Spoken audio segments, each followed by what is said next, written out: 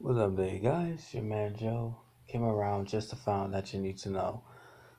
Earlier today, I was looking up some stuff on the YouTube because I binge watch, which is kind of terrible.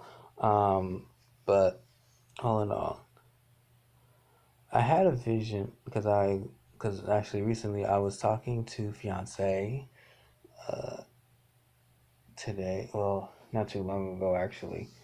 Um, I had a vision where I see her, and I'm guessing some type of spirit that was behind her, and the spirit in her was morphing, or there was like combining, or maybe like some type of demonic oppression or demonic possession, but it wasn't.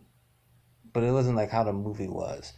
How the movie was, how they turn their heads and stuff. Well, what happened was when the her and the spirit was colliding together or forming together, or not forming, but the demon. I guess you can say the demon was kind of been taking over. Um, what it was like I see like the spirit's hand was colliding with her hand, and it's the same thing as her other hand as well. Um, and as that, it was and and I can see like her hand was like turning into like needles or sharp knife. I think it was like needles, like very long needles, and it was heading towards me and it was piercing me. Um, then I believe either the spirit was speaking with me, or did I ask the spirit about that vision? I asked the Lord Jesus Christ, Jesus, Yeshua, about it.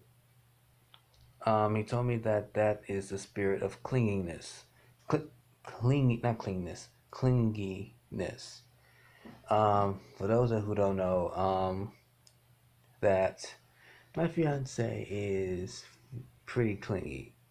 Sorry to bring you down like that. But yeah, she is very clingy. There is very signs of that.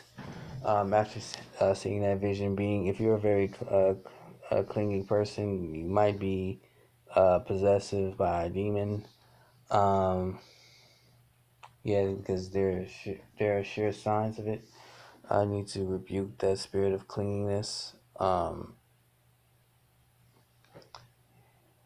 Uh, yeah. So please, if you're a clingy person, you might have a demon on you. So yeah, but again, please seek the Lord Jesus Christ about this for yourself.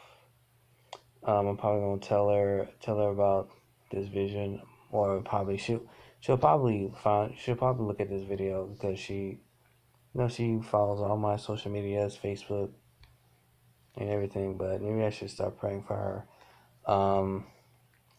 Yeah, I should start. So without further ado, again, please seek the Lord Jesus Christ about this for yourself. Without further ado, it's your man Joe. Repent for the day of the Lord is near. Please make Yeshua HaMashiach, Christ Jesus, your personal Savior today. Be washed by the blood of Yeshua and be baptized in the Holy Spirit and fire. Prepare for the rapture. Prepare for Yeshua's coming. Prepare for the wedding supper of the Lamb. Prepare for the 7-year tribulation. And prepare for the great white throne judgment. Alright, so it's your man Joe. See you guys in another video or so, okay? Alright.